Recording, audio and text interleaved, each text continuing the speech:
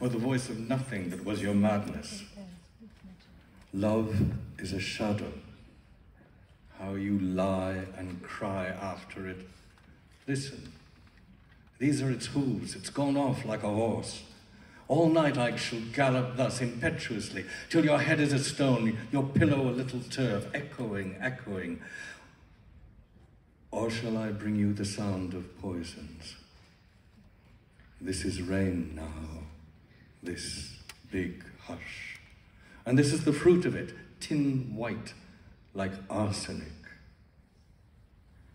I have suffered the atrocity of sunsets, scorched to the root.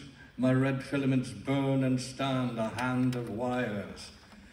Now I break up in pieces that fly about like clubs. A wind of such violence will tolerate no bystanding. I must shriek. The moon also is merciless. She would drag me, cruelly, being barren. Her radiance scathes me, or perhaps I have caught her. I let her go. I let her go, diminished and flat as after radical surgery. How your bad dreams possess and endow me. I am inhabited by a cry. Nightly it flaps out, looking with its hooks for something to love. I'm terrified by this dark thing that sleeps in me now. All day I feel its soft, feathery turnings, its malignity. Clouds pass and disperse.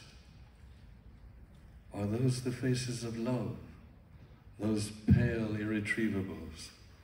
Is it for such I agitate my heart? I am incapable of more knowledge. What is this? This face, so murderous in its strangle of branches, its snaky acids hiss. It petrifies the will.